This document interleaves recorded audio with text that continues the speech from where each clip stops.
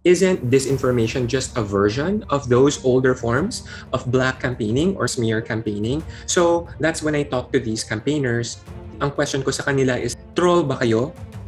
Diba? Hindi naman dapat ganun. Parang the question is, how do you run a digital campaign? Who are the people that you work with? When you create a contract with a political client, ano yung sinusulat nyo dun sa resibo, dun sa kontrata? Ano yung sinusulat nyo dun pag nag-hire kayo ng tao? Some of the strategists would tell us na parang, oh, we hire digital support workers. We hire community managers to run supplemental accounts of politicians to boost their community. And we measure their reach and engagement, etc. And through the course of our research, we figured out, oh, digital support worker, community manager, these are just euphemisms. They're talking about fake account operators. To me, kind of useless to be exposing the low-level troll.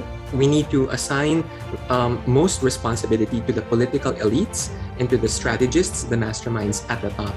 And these are people who are trained in the dark arts of public relations, and they carry a very respectable aura. They're not as shady as the word troll would suggest, but in a way, they're the head troll.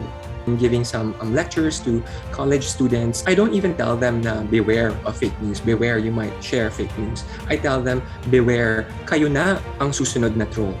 Be very alert and have the courage to speak out. I think reform, creativity, and courage will be coming from young people like you, and I hope that you find the courage to speak out in this coming very scary election cycle.